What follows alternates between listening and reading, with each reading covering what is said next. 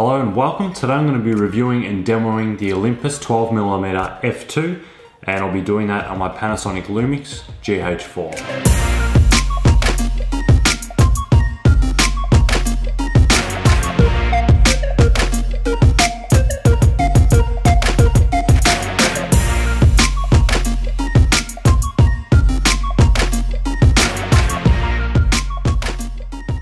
Alright, so I purchased this lens secondhand, and the reason I bought this lens is because I needed something a little more wide angle and something that was good in low light to do some real estate interior shots. So this is 12mm. It pretty much becomes a 24mm when used on the GH4 because of the crop. So it pretty much comes a 24mm, but it is f2, so it's great in low light for those interior shots. So this lens will mainly be used for video, so this review is going to be based around that. And as I said before, this is secondhand, so I'm currently missing the lens hood, but the seller is going to send that to me soon.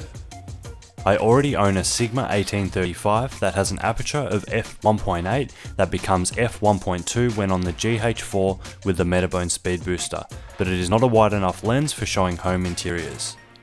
I really wanted to go with the Olympus 7-14mm because it is a nice and wide lens, but I'm not too sure how it would go in low light for some house interiors with a minimum aperture of f2.8.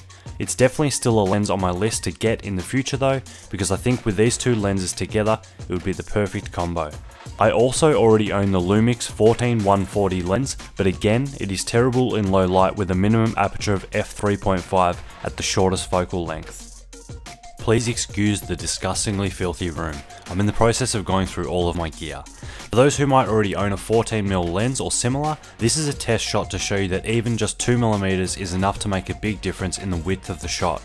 This shot right here was on the Lumix 14-140 lens at its minimum aperture of f3.5. You can see that it is quite narrow and it's a dark shot. This shot right here was on the Olympus 12mm at its minimum aperture of f2.0.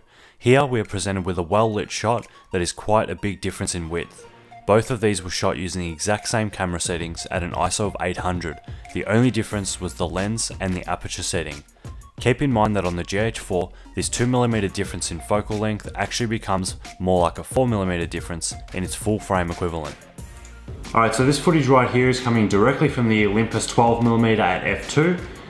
It is being shot in 1080p, and what you will notice if you shoot in 4K is that it will crop in even further. So I'm going to do that now. So this right here is 1080p, and this right here is being shot in 4K. So as you can see, it's cropped in quite a bit. For doing real estate and things like that, I'll probably just be using it in 1080p just because the file sizes are smaller. It's only going to be for internet delivery, and because I'm going to take advantage of that extra field of view.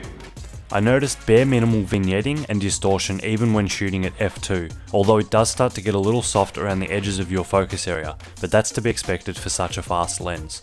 It is harder but not impossible to achieve a shallow depth of field, being that this is a decently wide angle lens.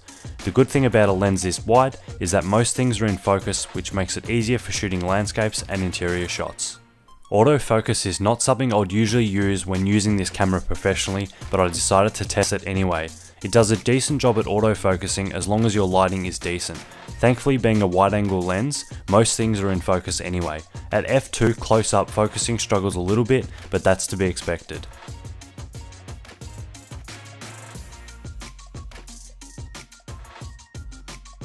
Okay, so some things I really love about this lens, firstly, is that it's really small and it's really lightweight, so it makes it easy to carry around, makes it easy to use on gimbals and balance and things like that.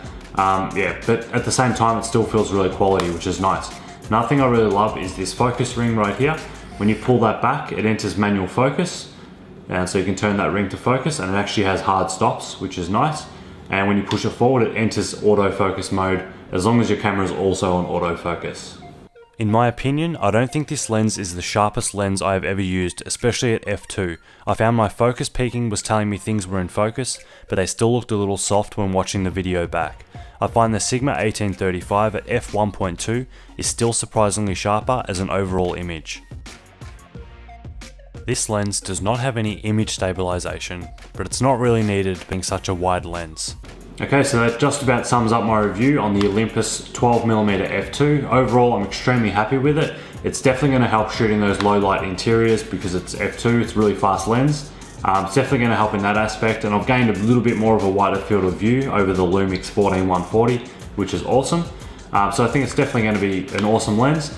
I'll still probably go down the road of getting the Olympus 7-14mm f2.8 just to get a little bit wider field of view. It's not going to be as good in low light, but you know, for the times where the lighting is good and I just need a wider angle, I probably will go for that lens. It is a lot more expensive than this, even brand new, but it's something I will definitely invest in the future.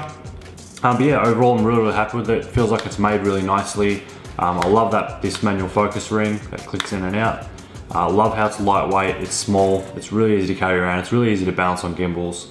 Yeah, I'm a massive fan of it. So what I'm going to do now is leave you with some test footage, and the test footage will be all using this lens. Probably a variety of different apertures. I'm going to go outside and play around with it and things like that. I don't have an ND filter for this just yet, so I'll do what I can, but I hope you enjoy the test footage, and I'll see you guys soon. Thanks very much for watching.